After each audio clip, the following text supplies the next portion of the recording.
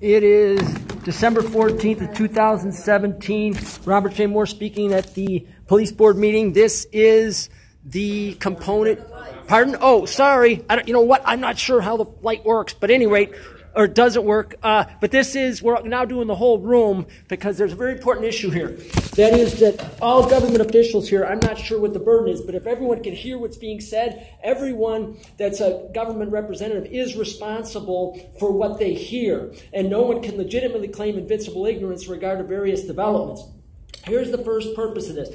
So after identifying the enslavement extermination apparatus, recognize that within that, there's not what Franco referred to as a fifth column, but there's probably a seventh or eighth column that is the place of what Franco referenced as the fifth column.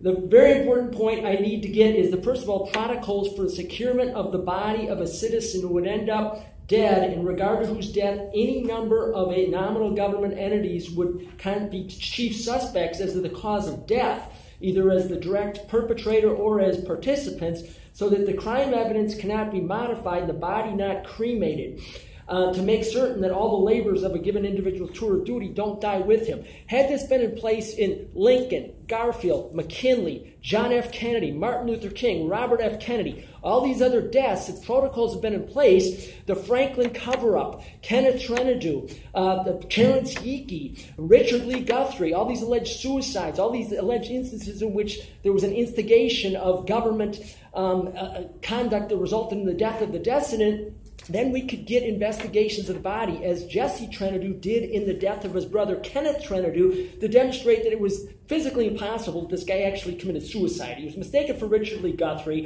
He had nothing to do with the bombs in Oklahoma City. Richard Lee Guthrie did. Richard Lee Guthrie ended up dead sometime afterwards in an incarceration setting, also alleged suicide, as was the roommate of Kenneth Trenadu. So the point is, I need protocols. Are you familiar with this issue at all, Mr. Superintendent? Because it's an issue of super eminent importance. What could be done right now that if my body's found dead, or the body of anyone else is similarly concerned, to make sure that that evidence is preserved? Thank you, Mr. Moore. I have to admit, I am not familiar. Is there any way I could contact you as an email address? Mr. Giancamilli is no longer here. Do you get emails from Mr. Giancamilli? Yes. Okay, so I can presume that if he receives it and it doesn't bounce back, that you got it.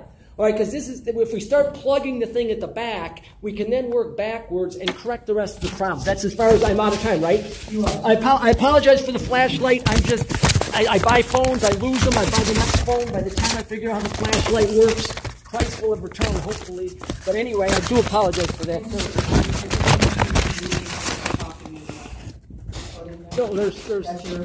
No, I think that's not mine. So at this time, all the persons who signed the advance speeches have recognized.